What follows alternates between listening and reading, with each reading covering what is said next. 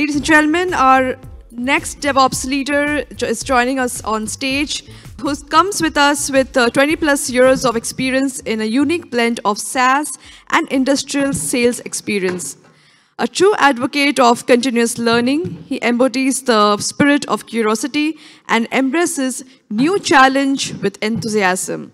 His passion for innovation and pragmatic approach to problem solving has earned him a reputation as a visionary leader capable of turning business visions into reality. Throughout his career, he has demonstrated a zest and zeal for driving change, pushing the boundaries of what's possible, and creating impactful solutions that drive business growth and success. Today, our speaker joins us on stage to share insights and experiences on product development framework from 0 to 1, a SaaS digital transformation. His talk promises to inspire all of us to approach our endeavors with a never-stop learning attitude and an unwavering commitment to turning ideas into action.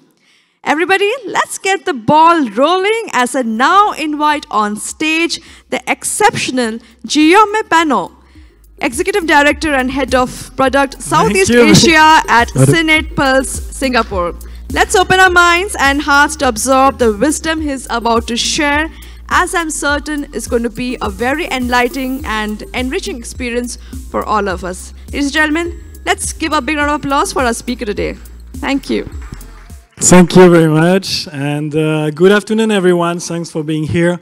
I think most of the audience has been tired after the talk about security or checking their bank account if everything is fine. So this afternoon, I wanted to talk around product development and DevOps. My name is Guillaume. I've been 15 years in sales. I've been 10 years in software and SaaS. I graduated as an engineer and did an MBA because I was bored at work.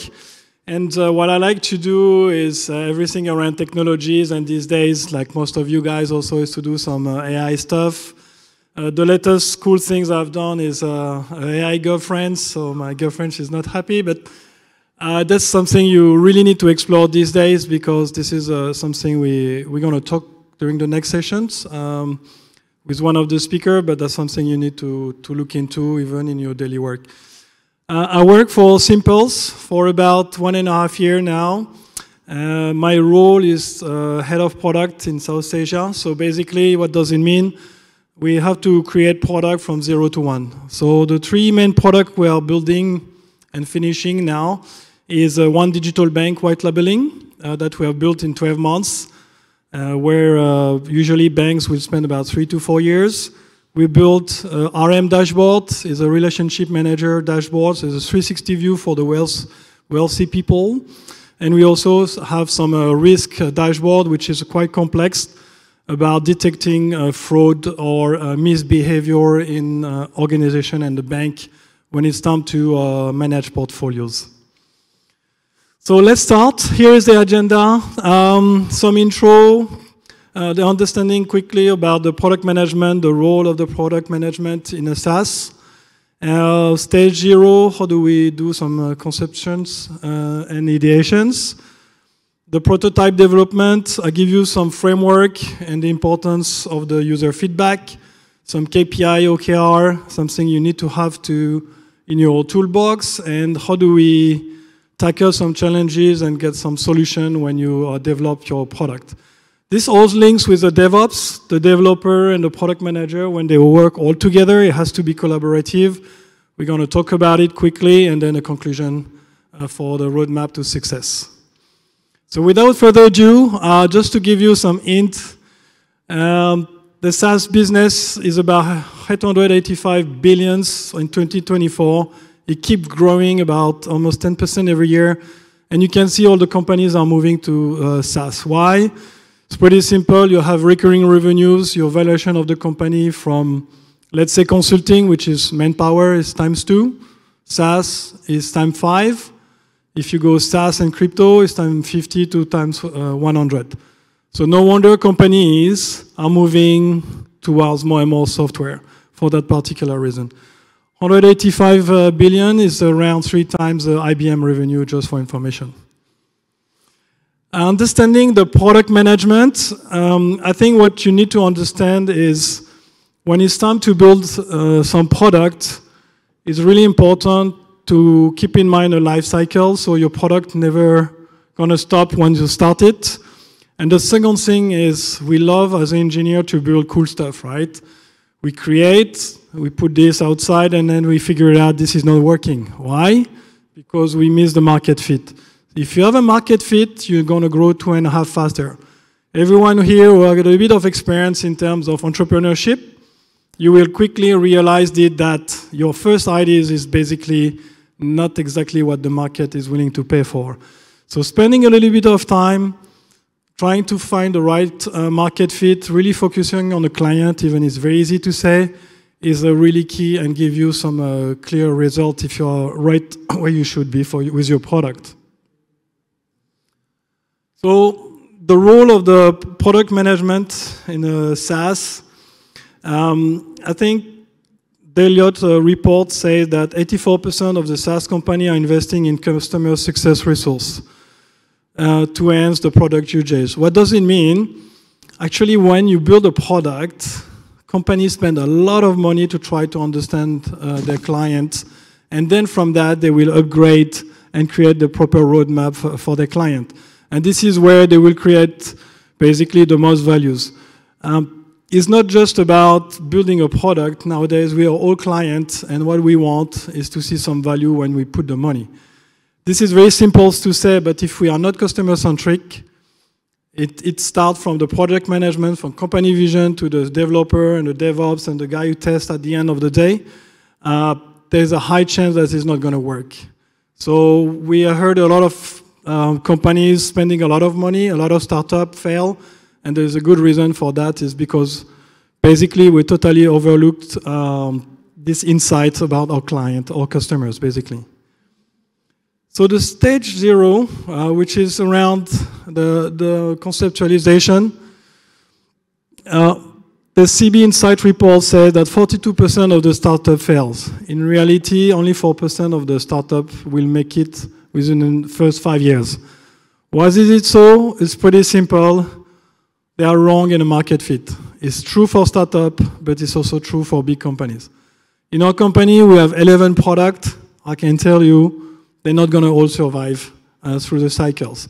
But because we are big and there's enough money, some of them can fail because the other one will take over and pay back all the investment. So what you need to do from the product management perspective is really to spend time around understanding your client and do your market research.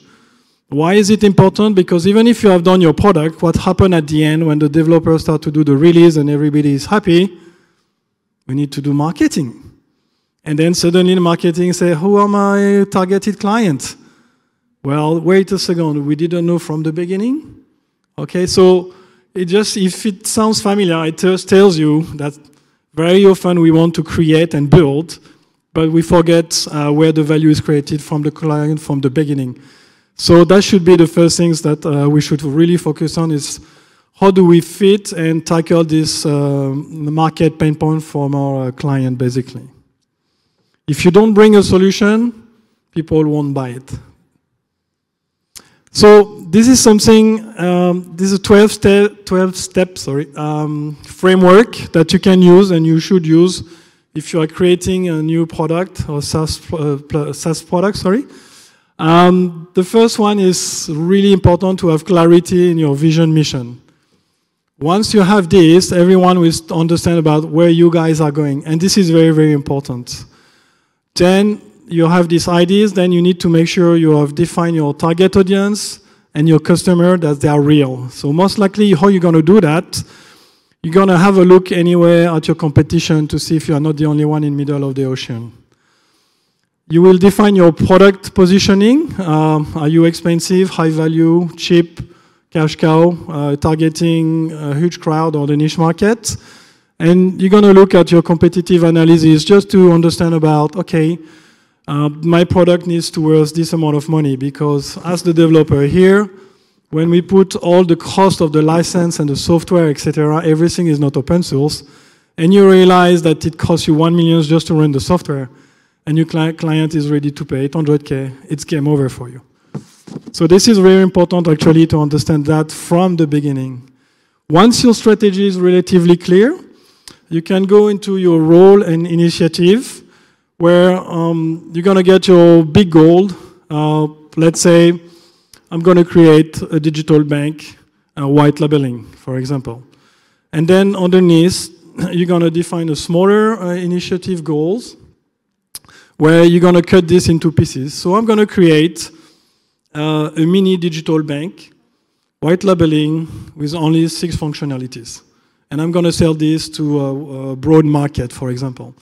Let's say, I imagine all the Forex companies, they want to offer small digital banking services to their client. They could tackle on that. This is my target, this is my audience, this is when I'm going to go for it. Once this is clear, then the team is around the table with the developer, and we're going to work on defining and prioritize the different features of this mini digital bank that we want to build all together. We're going to start to work on the different features, the roadmap, the architecture, the DevOps, the security, which is very interesting because this is the last things that we tackle usually on the project, but this is the first question when you go to a client who say, is it secure? Have you done the test? And it's like, oops, we need to finalize that. So your roadmap is ready. You more or less are clear with your user story and tasks. You start to quantify the amount of work. And if everything is fine, then you can start prioritizing your backlog with the developer, with your Scrum Master, etc. You're going to start to prioritize the backlog. And then here we go. We jump into the DevOps with the sprint planning. And you manage the sprint and do this release step by step, etc. So this framework is very important. If you have been through this and you have problem usually on the sprint and release in this, is probably you have to go backwards, and then you will see there's something which is not super clear in this process. There could be a few more steps, which is production or security testing, etc., etc. This is not there, or even scaling. This is not there, but this gives you a pretty good framework if you want to do from 0 to 1. So let's say you put everything into your Jira, everything is clear, all the team are ready, everybody is very excited, now it's time to do it. You need to make sure you are really addressing the customer problem. So something that we don't do usually, everything is on a paper, everything on Jira.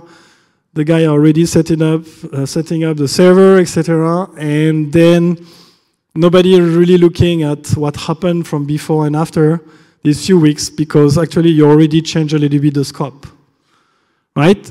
And this is good, but you need to verify if you're still addressing exactly the value proposition you planned at the beginning, right?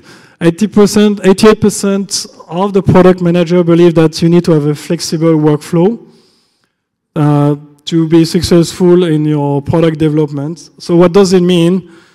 You need to have your value proposition, and it has to be flexible enough also with the development, because not everything can be programmed or planned through the development. You will have a lot of problems. So you will iterate. You may, even if you have the best UI UX guy, when everything is implemented, you figure it out, oh, that's not really good. And when you go to a client, I bet about 30 to 50% of the time, you have a lot of remark, and you need to take this into account pretty quickly. The longer you wait, the more costly it's going to be, and then you will have a lot of problem internally. This is another implementation framework you can take as a takeaway. So this is something that we use internally. So for example, you have a new client, they want to create a small product or MVP. Start and help them to define a product vision. Try to define with them about the discovery of the business. Why do you want to do that? Try to create some customer journey. Oh, I want my client to log in and be able to purchase a mortgage, for example, as we heard just before. And then you start to do some UI UX prototyping on Figma. Then everything Seems quite okay. You're going to work on a high-level architecture to have a rough ideas about how big is the project, or maybe you realize that you just want to have something simple. And you create a target operating model to see what value you can get out from that and what are the objectives. And then last one, you do the prioritization and the release plan of your project. When everything is ready, you can jump into the development in an agile way with a different sprint planning, retrospective, etc. And then you can start basically to release some of the development and test, etc. When everything is fine, you go in a UAT and you may be able to go live for your first version. So you're out, your product is with a client, you already get some feedback. There is an interesting study from Microsoft to say 90% of the consumer consider customer service when choosing a product. From my experience, we never talk about it at the beginning, right?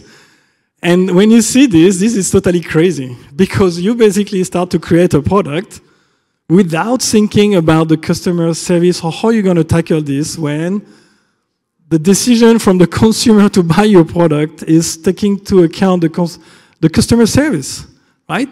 So chat, how do you manage ticket, documentation, all these kind of things, which usually come at the end, really at the end of the end, right? But when you try to close your first client, even with your MVP, they will ask this kind of question, and then the security guy, you will tell them, hey, I need a solution for tomorrow, right? So the customer feedback should be an integral part of your product management process or cycle. Easy to say, but very hard to put it in. So this is where the product manager is supposed to bring also some of the tech guy to the client, some of the sales guy to bring the project manager to the client. And here really what's going on, because the sales guy will say, we're going to do these features, where the tech guy say, oh, it's going to take 6 months, and it's already sold for 1 month, right? So, and then start to have the funny things internally when the customer service is already ready to receive the calls, actually. All right, so this customer feedback is very important, because this is the person who will pay for the added value you're going to create with your team and your DevOps, etc. This is another framework you can take into account. So I use this for our digital bank. It's called the RISE Core Prioritizations. So here we can't read it, but just I will help you there. So on the left side is the features that we just list with the client and internally. Then you have the pain point we are trying to address with these different features. And then we have the strategic value that internally we think this will bring to the market and compare to our strategy, right? So our top CEO, they have a strategy. Are we in line with the strategy? Then we give a score. Then there's a confidence score that this will have an impact. So we create the feature. It's great.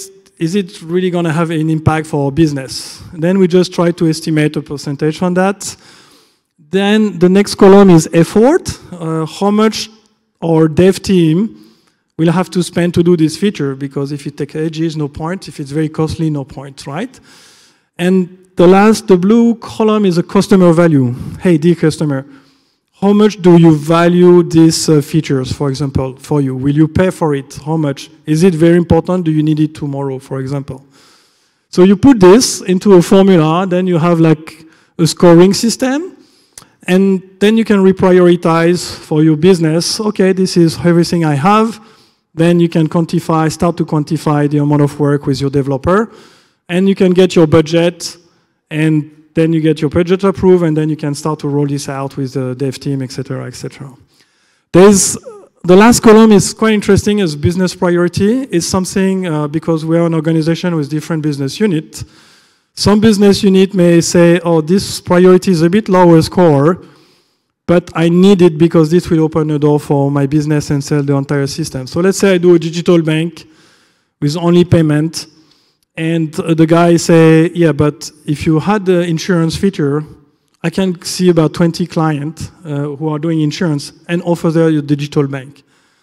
So this will change a little bit, basically, the scoring at the end, and that's an important point. Once you have all your lists, you can do your roadmap, basically. So you have many different ways to represent this. This one is done in 3 parts. You have the basic features, depending on certain segments. And then you can put the breakthrough and the description. So the description is usually far, far, far away. But the basic is more or less what's going to happen in the next 3 to 6, 9 months. Breakthrough is in 1 or 2 years. If you're lucky, your roadmap is not changing every 6 months in reality. So important thing also that we do internally, we do the OKR and the KPIs for the one who are familiar. This is quite important. We talk internally around the ARR. So is annual recurring revenue, means every month how much we get over a period of 12 months. It's great to sell, but how much it costs me to get this client. So the CAC is customer acquisition cost. I pump 50,000 on my Google ads or LinkedIn ads. I get a lead. I need 10 leads, so it's 100K, but the client sign 1.5 million. Okay, fine. I take it. I put this in my margin. The CLV, the client signed for 5 years. So 5 years, 5 times ARR, and that you get your customer lifetime value. And the churn rate, if you have a lot of clients, for example, you need basically to define about how many are losing because my product is crap. Or maybe competition is super aggressive. So that's the key KPI. You have plenty of others, but this one works pretty well. And there's an interesting survey. The fastest growing companies report a 2.1 LTV to CAC ratio. So that's very interesting because you need to have minimum 2.1. So LTV is the like 5 years time the annual recurring revenue, and CAC is your customer acquisition cost. If you have a minimum 2.1, then you have high chance that your company is going to grow very fast. Why? It's quite obvious. It means you have margin, and with this margin you can pump money in your development, but also in your marketing. All right, so some of the challenges and solutions you have when you do your first product. It's basically the customer acquisition, which is usually a big headache. So you finish your product, everybody is yuppie hoo-ha, and then you start to realize that the marketing needs to start, and it's going to take you another 6 to 9 months. Your boss is getting crazy because the business life cycle is by far too long. So when you do a product, you need to start the marketing pretty quickly, and you need to start also the sales activity on the background as well. So to overcome this challenge, I just mentioned about the marketing. You may need to have the documentation ready because the client will ask it from the day they will sign. And you may need to think about how do you optimize some of the cost from the beginning. So one example, for us, we didn't realize how much the license of integrating many third parties cost. So for example, for the one who know Twilio, for example, this is the SMS to receive to validate your account. There is a charge every year. There is a charge per SMS. If you don't take this into account, it's going to be quite high. So a bank, some of the bank, why they fail is because they have dormant account and they still pay some of these third parties. And that's why they go bankrupt in Europe. People shift to bank, but they cannot close the bank account, and they have a running cost which is super high. All right, so collaborative role between the DevOps, the developer, the product manager. So we all know everybody is unique, but everybody has to work together from different locations. So sometimes it's like a big party, but sometimes it's also like a big battle. But usually, from my experience, we all make it all together. This is pretty cool. Where it's a bit more complicated when we have the management and the salespeople. So I think from all the tech guy here, important to stay all solidaire all together, and we achieve usually great things all together. There's something super interesting is also this report saying that effective DevOps practice recover 24 times faster from failure if they are all together. So you have a problem, it's fixed within a day. If you have the team completely broken, it's going to take you months. Sounds familiar? So this is just something very generic, but I think it's important to keep an eye on the role of each other, the mutual respect between the team, and we still need to have a proper shared vision from the top management. Then when you glue people together, they can achieve a lot of great things. In terms of tools, I think in the different room, a lot of people already talk about it, but Jira, Trello, all the GitHub, everything which facilitates the work all together is critical. And something which also makes us very exciting is when we learn from each other, right? This is what keeps us basically in a company for a longer term. And what is the result when everything works well? Well, this is what we built from Trust Bank. This gives you some idea on the left how much it costs. It's a little bit crazy, but it's more than that even.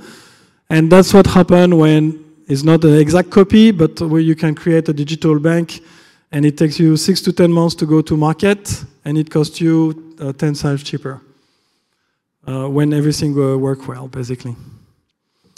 Some conclusion. I think for me the most important and very interesting part is another study from OpenView revealed that if you improve the retention of your teams by 1%, you get a 7% increase in the company evaluation. So I need to show this to my boss one more time.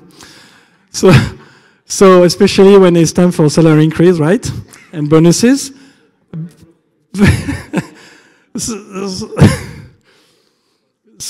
So this is very interesting, right? We never thought about it, but we all know from our heart this is also true, right? If I want to stay, we work, it's because I enjoy it and I work better and I have a higher productivity, which means we deliver faster, less problem, and for sure we sell more, we sell better product to our client, basically. All right, just on time. Thank you so much. If you have any questions, I hope today you learn a couple of things or get a few takeaways from the product management, but for the developer and the DevOps, it's important to work all together. And if you have any questions, feel free now or when I'm out of the stage. Thank you very much.